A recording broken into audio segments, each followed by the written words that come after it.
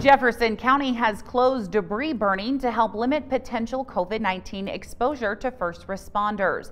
Effective until at least April 10th, fires larger than 48 inches in size are prohibited. This closure does not affect campfires. Jefferson County Fire Warden Doug Dodge says debris burning is one of the leading causes of fire response calls in the spring. The hope is that by closing burning, it will reduce the occurrence of close contact among first responders. Dodge says some fire mitigation work can be dangerous and is asking people to use common sense and hold off on any larger projects for the time being. That way, people won't need medical care that could have been avoided.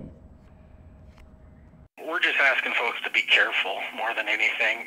Make good decisions with regard to what mitigation projects you do want to work on. Just to try to be safe and to try to again alleviate any possible demand on our resources. At this time, burning remains open in Lewis and Clark County, but people are asked to take extra care and be safe.